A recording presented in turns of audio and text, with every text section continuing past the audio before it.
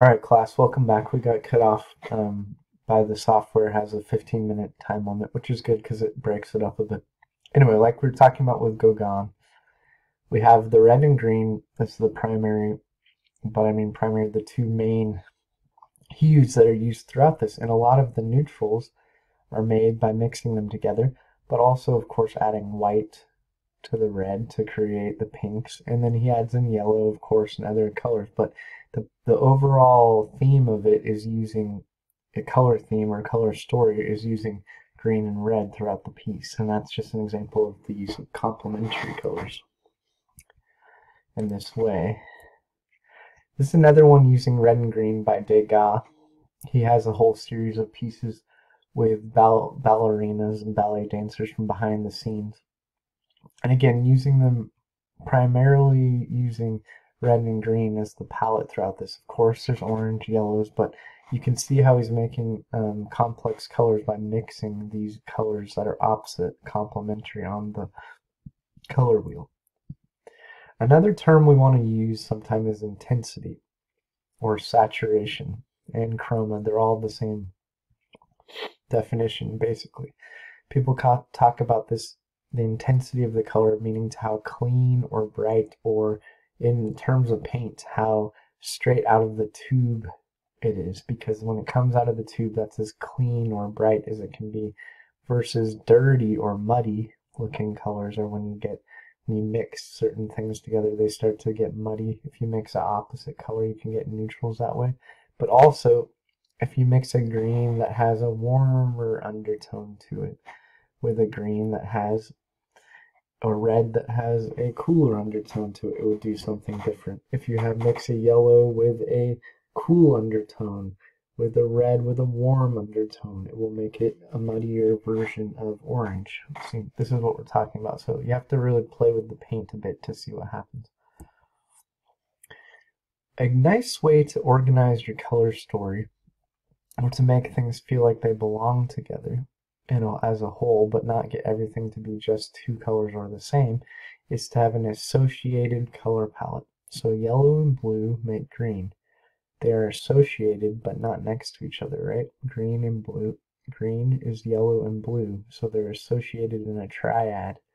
If you use them together in a piece, they'll be automatically creating things that make sense together, but have quite a lot of variety. So that's like using an associated color palette. Another way you could do this, which is a little more straightforward to understand, is analogous colors in varying degrees. So that would be, you can change the amount of the two colors in it, but they're analogous because they're side by side on the color wheel. So we have yellow all the way to different types of oranges. They're all made with red and yellow, but they're side by side on the color wheel. That would create this type of a painting. If you did analogous colors with it, you would be adding in the purple. But these are the four colors that are analogous to each other, so they automatically create a sort of unity. And then there's adding some yellow into this, so that would be up here too, to create more visual interest. But they're analogous, they're on the color wheel in the same direction, side by side. So those are just a few ways. There's a lot of other ways you could organize your palette. The main thing is to think about mixing your neutrals instead of just using brown that's from a tube of paint, and to pay attention to using like the undertone of colors that work with each other. So not using five different types of blue, but using one blue and a yellow that works with it to test out some of your colors on swatches, for example, if you want to make greens. Don't just buy a green, but mix a green with the two other blues you're going to do. So value is how we see texture. We could say light and dark, and the way it hits is absorbed by objects or creates little shadows and things. But it also could be actual texture. This is an example of a painting made directly with applying fingerprints. Chuck Close is the artist. He created this piece by putting his hand into oil paint and then one by one creating them on the canvas to show a feeling of depth, but also actual fingerprints. You say, well, why bother doing this? Well, this is like a conceptual reason for using his fingerprint and the texture it creates, because fingerprints are connected to identity, right? We all have our individual ones. And he is making a picture of his wife's grandmother, someone in his family, and connected to him in some way. And so he's using the idea of individuality of his connection to her to be part of the idea and the actual texture of the project. So it's a very interesting way of dealing with texture. You can see texture in really simple ways. As a kid, probably you may have put a piece of paper over something like wood or the sidewalk or tree bark and just rubbed it with a pencil or a crayon, and that would be a very simple way to get texture on something called a rubbing. That would be actual texture, picking up the actual texture of it. When you're working with your paper and paint, you're going to want to pay attention to the automatic texture of the drawing surface. The paper already has a certain type of texture, and how you apply the pigment with what you apply it with is going to already be dealing with something that's already there. So you want to think about, are you using, some of you are using thicker grained paper, and some of you are using smoother paper, so just pay attention to that when you're picking what you're going to do, what kind of paper you're using. Now, a lot of it's going to be happening through the brush. On a lot of paintings, it's happening on canvas, and canvas has a texture as well. And the way you apply the paint onto the paper that you're going to be making your projects with is going to affect the feeling of it. What I'm talking about is the direction of your strokes, where they move, if you kind of scrub into them, or if it's a heavier, thicker paint, and which way your brush is trailing when you're putting it onto the paper or the canvas. If you're trailing off, or if you're pushing harder than trailing off, it'll all feel like part of the intentionality to it. So even strokes, gradated color, when you overlap your strokes, when you do more of a linear stroke, or you vary the line weight but thick and thin, these are all part of the texture. And this just shows you another slide to show what I'm talking about with the direction of the brush or the stroke. If it's other type of drawing material, it's going to affect the feeling of it, so you want to pay attention to that. The direction that you're applying the paint is going to add to the feeling of your piece. You kind of been doing this already in your other projects with line when you were doing hatching and cross hatching. That was actually dealing with the line direction, and that was affecting the tone and the value in your pieces, yes, but also it gave it a sort of texture.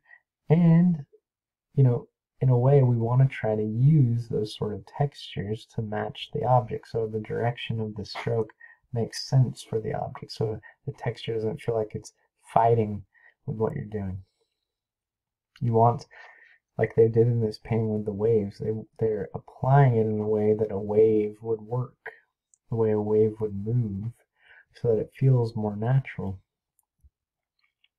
Another way you could do it is called stippling, where you're doing kind of dashes or dots.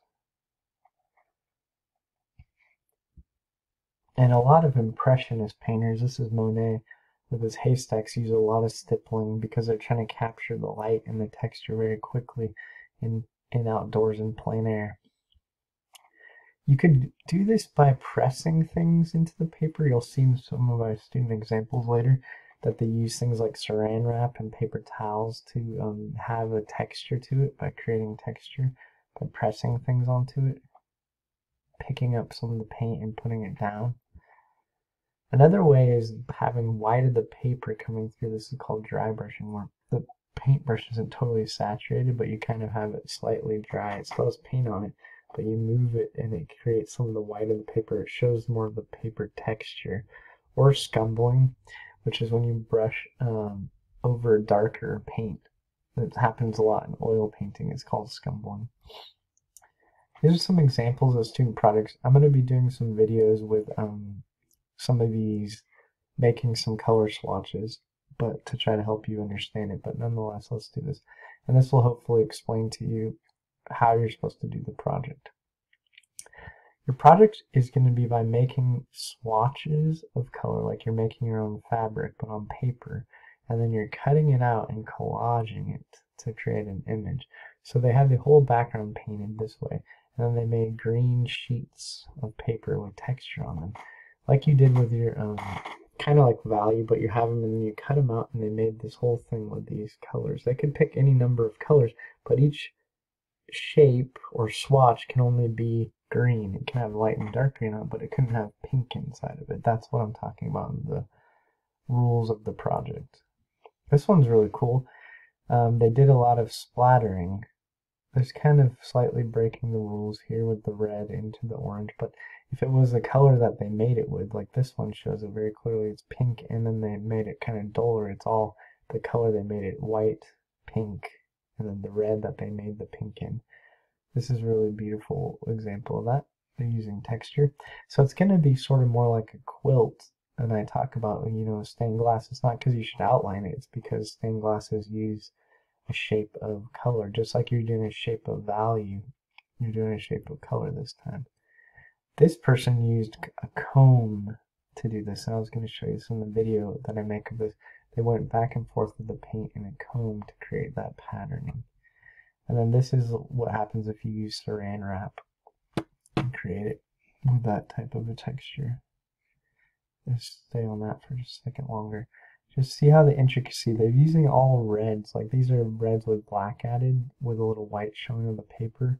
It's all mostly the same red. This one has a lot, it's pink and it's greens, but it's not like a really complex color, but because they use the tints and the tones of things, it makes it very interesting. Again, not using a ton of colors, but using them effectively here. This one probably could use a little more texture, especially in the white, but the yellow doesn't feel like it has much, but you get the idea of some of what I'm talking about effectively and the way the blue is working. It's interesting design, playing with the flag and the eagle at the same time. This piece is pretty cool, using a limited palette as well, yellow, red, reddish, orange, and blue to create these type of this imagery, and this is all collaged on, using a lot of dry brushing and paying attention to the direction of the stroke of the brush. This is someone using a paper towel to create that image, that sort of design from the paper towel, and then this is that little bits are a comb that they use to scrape through it. Very interesting.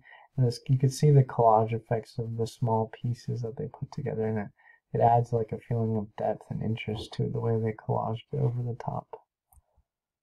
So you can think of this in stained glass, except for I'm a little bit hesitant to show you because you don't want to outline it, but I'm trying to talk to you about the idea of having shapes of tones like they do in stained glasses.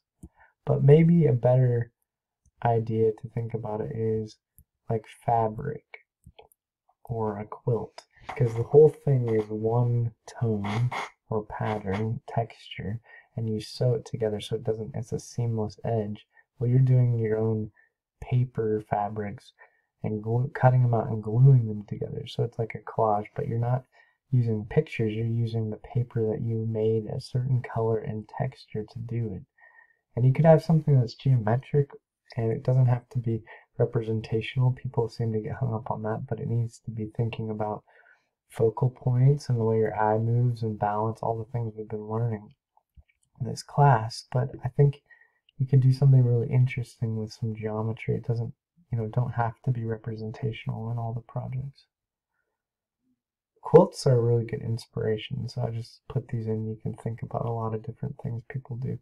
You're going to want to create your pattern first and your design through the design process, and then like you did with the value one, pick where the colors are going to go and then cut them out like I showed you guys in class before with other things, and then glue them down. You might want to paint the entire background so you don't have white paper showing through.